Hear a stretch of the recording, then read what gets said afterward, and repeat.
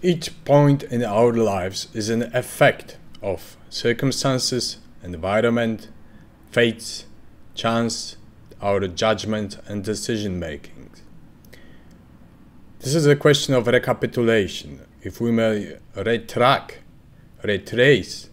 all the judgments and decision makings in our lives, we may understand why are we at the exact point in our lives. Now, people with plenty of vigilance, awareness and consciousness of every point of their lives usually have a greater insight in all the whys and hows. Now, people are usually seen for the effects at the pinpoint in time of their lives. We do not have insight into their histories, their judgment, their decisions, their environment, resources, circumstantial things, and so on. Why is recapitulation so important? The Aristotelian recapitulation. Each day, each week, each month, each year, we recapitulate all the things we've done in our lives, and we reach a certain fine point of reflection in which we have a greater array of understandings. It is as if the man in Schopenhauerian aphorism zum Lebensweisheit that climbs the valleys, the mountains, and then he has the view of all the lowlands that he passed so far. Why is it very important? Because in such a case we may understand both our errors and the things that furthered us.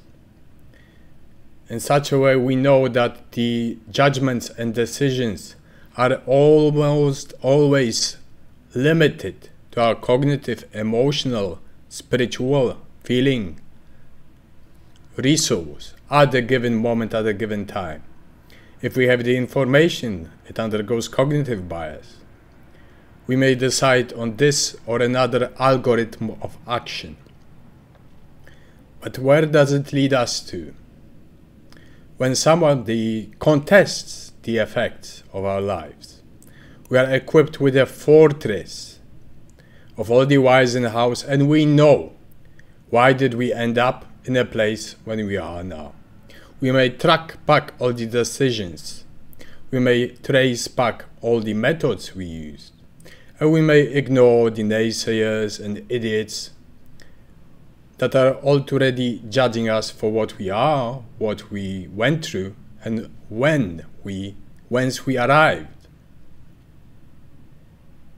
In other words, it is a factor of self-reflection, of self-correction throughout life, so that we pursue an autonomous, a very vigilant and conscious life. Why is it so important? Because then we can look in the mirrors and honestly say, we lived through strife, we combated heroically, we overcame pain.